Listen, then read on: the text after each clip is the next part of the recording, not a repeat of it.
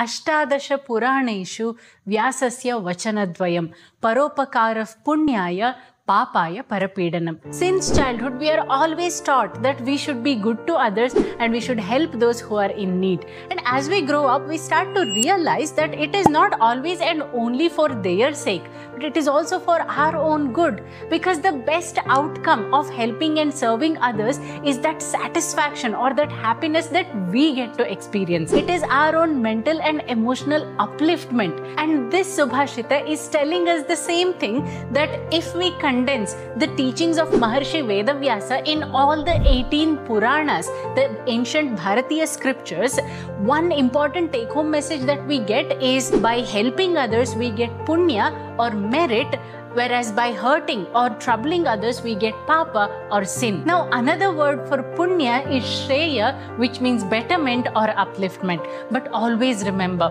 we should help others when they are in the need, not when we are in the mood. Do you see the difference? Well, what is that one act of kindness of yours that made you feel extremely good about yourself? Let us know in the comments, and also share this noble thought with your friends and family.